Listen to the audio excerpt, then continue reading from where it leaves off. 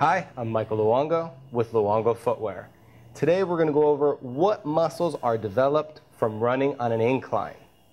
So, whether you're on an outside surface or inside on a treadmill, we're going to work the same muscle groups.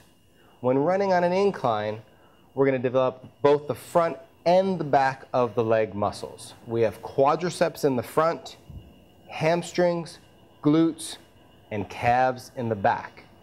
Now there is a difference between running in shoes or out of shoes, barefoot or minimal style. It will change things just slightly. On an incline, especially barefoot or minimal style, my preference, you're going to develop calves and quads a little bit more than in shoe because they become your natural shock absorber. So once we start running, your calves and your quads really take up that shock absorption, and your strength is predominantly coming through your glutes and your hamstrings. Either way, we're using all four of those muscle groups and developing them while running on an incline.